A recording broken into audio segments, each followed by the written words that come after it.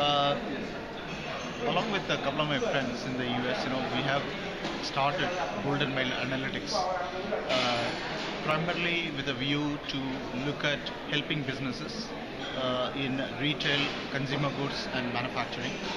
We think there is a significant opportunity to use analytics in these industries to start with, and we feel domain expertise will be the competitive strength.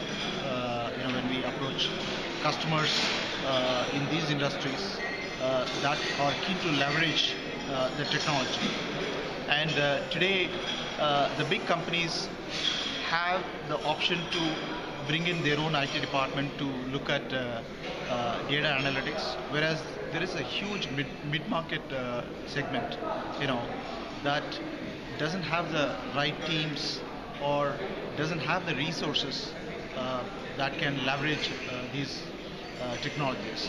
So we think we have an opportunity to address this market, and basically Golden Mile will focus on customers in the consumer goods area as well as retail markets, particularly where it touches the customers. I think that's where we want to bring in the expertise of understanding the customers as well as the manufacturing processes, trying to see how best we can kind of connect the back end operational efficiency to the consumer focused marketing initiatives, so that it can bring in substantial value, business value.